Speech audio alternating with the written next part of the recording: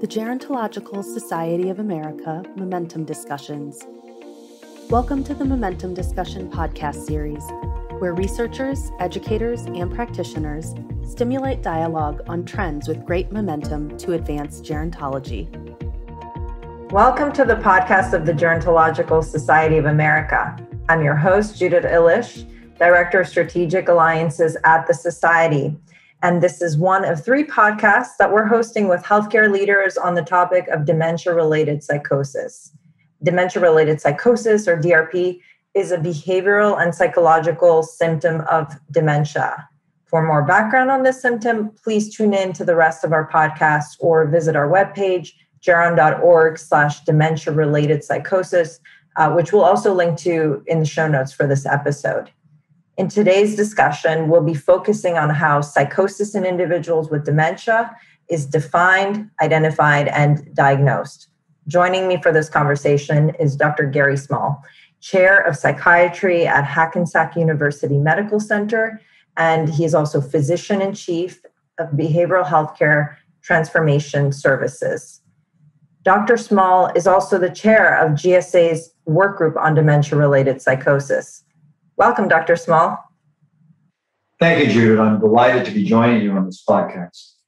And we're delighted to have you. So before we get into today's topic, could you please share a little bit more background about your training and expertise in dementia care as a geriatric psychiatrist? So decades ago, I decided to go into geriatric psychiatry. And right after my fellowship, or even during the course of my fellowship, I realized the real big problem people face as they age and trying to maintain their mental health is dealing with memory loss and dementia. And so I've devoted my career to that area, working on the research front, clinical care, and training. I've been fortunate on the research front to be involved in a lot of discoveries on early detection and recognition of the problem using genetic measures and brain imaging tools. And I've also conducted clinical trials to try to develop better treatment approaches.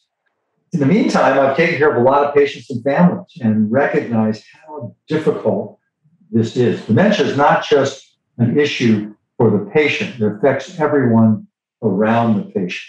So it's a huge area that needs greater attention. And it's particularly affecting our society because we're living longer. In a sense, we're victims of our own technological success in having greater lifespan expectancies because age is the greatest single risk factor for developing dementia. So how is dementia-related psychosis defined, and what would you say are the signs and symptoms that individuals and their families should be aware of? So I think we first need to define dementia. And it's often confusing to patients, families, and even doctors sometimes. So the simple definition is dementia involves a cognitive impairment that interferes with a person's independence. So cognitive impairment could mean memory loss. It could be difficulty with language skills, visual spatial skills, paying attention, any aspect of cognition. And an important point about it being dementia is that these people are having challenges doing things on their own. Now, if somebody has dementia and they have symptoms of psychosis in addition, then we call it dementia-related psychosis. So now we need to define psychosis.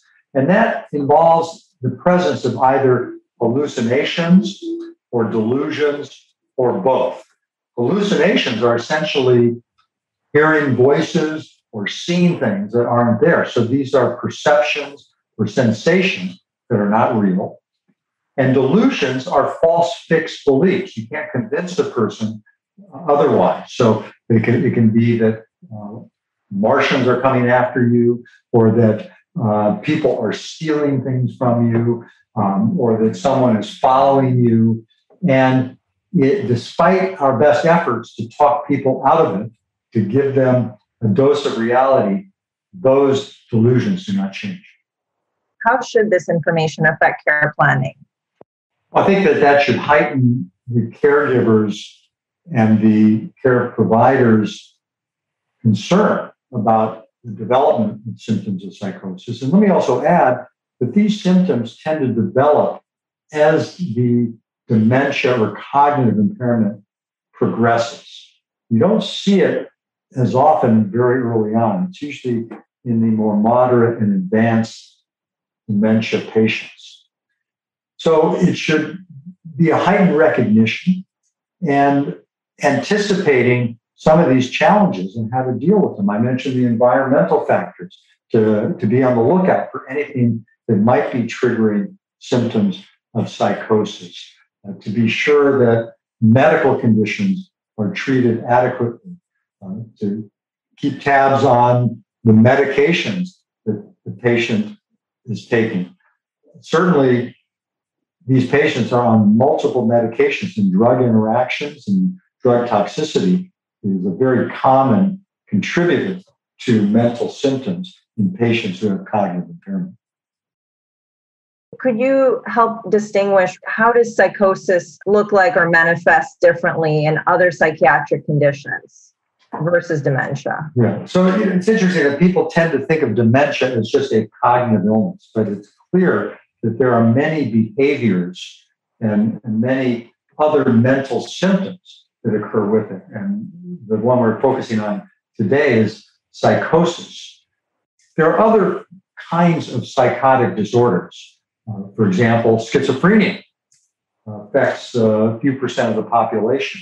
And this is really manifests more by these delusions and hallucinations without such prominent cognitive impairment early on. Although patients with schizophrenia also have cognitive deficits. They too have trouble functioning, but it's a different kind of presentation. Another psychotic disorder is bipolar disorder, where people have mood swings, where there are times when they feel depressed and down. Other times they develop mania, where they lose touch with reality and have delusions and hallucinations and hyperactivity.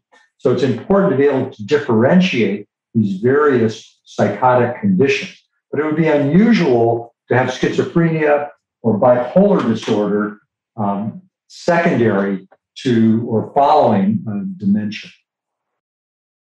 As the chair of GSA's Workgroup on Dementia-Related Psychosis, Dr. Small, you helped shape a recent report that highlights various challenges in the diagnosis and treatment of dementia-related psychosis. Could you highlight some of the main findings of this report? In the US, we have about 5-6 million people with dementia. And this it's a problem just recognizing those patients with or without psychosis. In fact, about half of patients with dementia are walking around with it and they don't realize they have it. And part of the problem is that the health system is not adequately set up to deal with these patients, to diagnose them properly, to recognize them, to screen for them, and to treat them. So if you compound that with these symptoms of psychosis, the problem gets even worse. So if you have a patient who has symptoms of dementia, they're forgetful, they have trouble expressing themselves, it's going to be hard to recognize that they also are experiencing hallucinations or that they're experiencing delusions. A lot of what they say will not be taken seriously by caregivers or healthcare professionals. So it really compounds an already challenging problem. The International Psychogeriatric Association published new criteria and some updated definitions for psychosis and dementia in December 2020. This appeared in the American Journal of Geriatric Psychiatry. And although the authors state that these criteria are intended to advance clinical research, how do you think they might eventually influence care practices? So these criteria lay out some of the details in terms of what to look for in these conditions. And it's important to move the field forward that we have consensus, that we have groups like the IPA, or International Psychogeriatric Association, working on this. Another group that's been involved in the field is the American Association for Geriatric Psychiatry.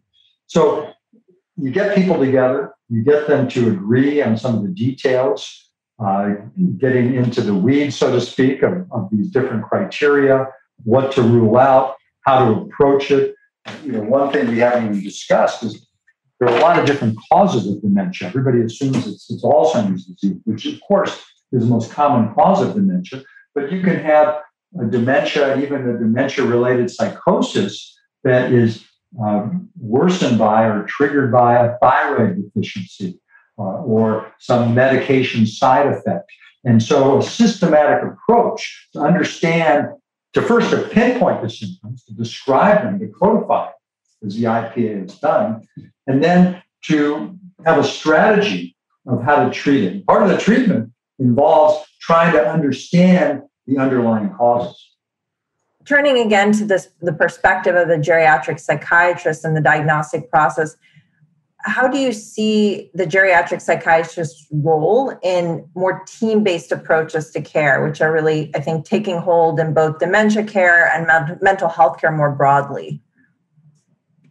Well, geriatric psychiatrists have the expertise. They've been trained in how to recognize and treat these kinds of conditions. They understand some of the important aspects of dealing with older people, the sensitivity to medications, the problems we see with cognitive impairment just in normal aging.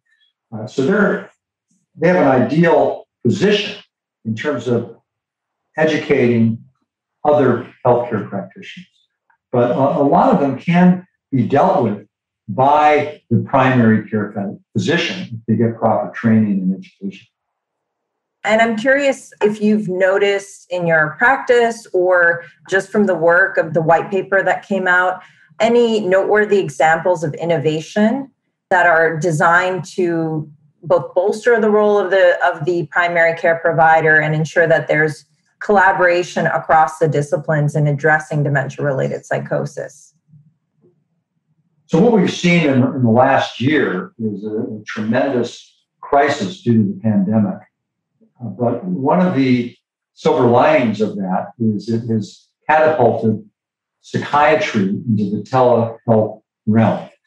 What we found at UCLA was that very quickly, people transitioned very well. Even older adults who are a bit more challenged by technology seem to like it. They didn't have to bother with traffic and parking, and our clinics filled up very quickly. And we're doing the same thing in New Jersey, and we find that this provides greater access to care. And really, telehealth is ideal for psychiatry because many times we don't have to be there to perform physical procedures with the patient. A lot of it is observation, and a care provider who's with the patient at the time can help out with any examination issues. So I think that has been very helpful. And the other thing it can help us do, if you have someone with dementia-related psychosis, it's helpful to see them in their setting, not so much in the psychiatrist's office, but to look around, because sometimes environmental factors will contribute to these symptoms, both the cognitive symptoms and the symptoms of psychosis. It may be too dark in the room. Perhaps bringing in familiar objects from home would be helpful. Maybe there's a window that is exposed to the outside, and that triggers some of the delusions or hallucinations. So that's a helpful change that we've seen. Another thing that's been going on in the last several decades is looking at new clinical care models for psychiatry. I mentioned how we just don't have enough specialists to go around, and so we need to be innovative in how we reach the patient.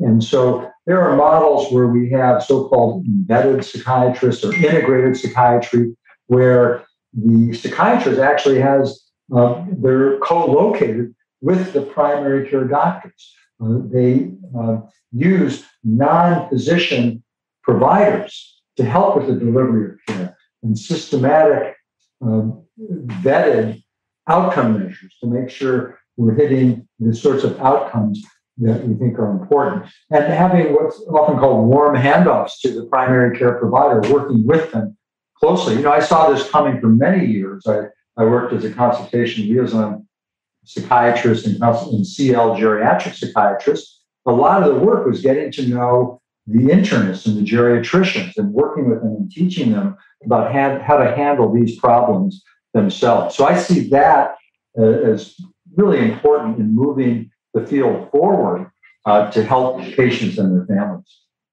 What is one last message that you'd like to leave our listeners with about dementia-related psychosis? The bottom line is to be aware of it, to understand it, and anticipate it, because in many patients it will occur.